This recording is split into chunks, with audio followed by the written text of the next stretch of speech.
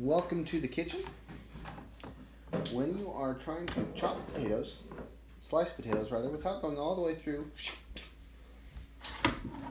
it's easy to accidentally go all the way through. So, if you simply place a cutting board there, you may slice potatoes almost all the way to the bottom, but not entirely to the bottom. Like so. So, what you get in the end, of course, is a completely sliced potato all the way, except right at the very bottom. See?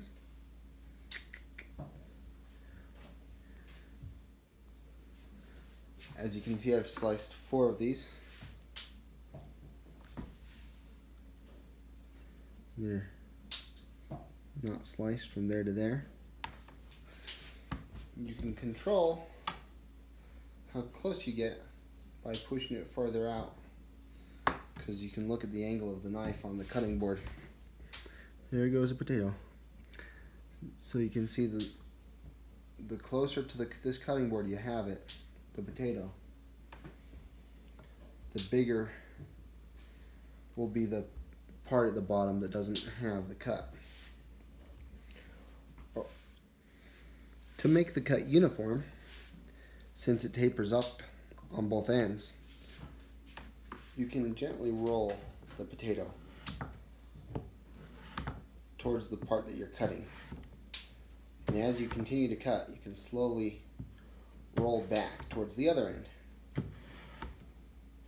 Or you can keep it flat and see what happens. Either way, it's up to you. Okay, well done. You now have a dish of partially sliced potatoes. Isn't that wonderful? Now you can drizzle butter and seasonings over it and bake it, or is that what you do? I don't know. Don't ask me what you do with food. You eat it. You eat it. That's all I know. You make sure you have one of those, a recipe. Alright, They're pork. I was wrong. You're I like supposed to put pork. the butter on after they baked.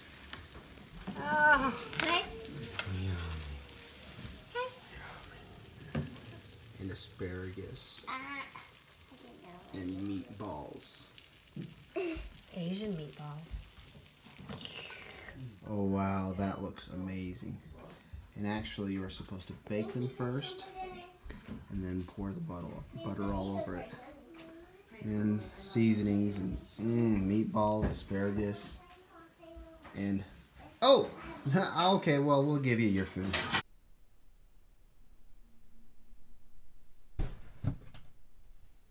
I didn't know that you were doing a video.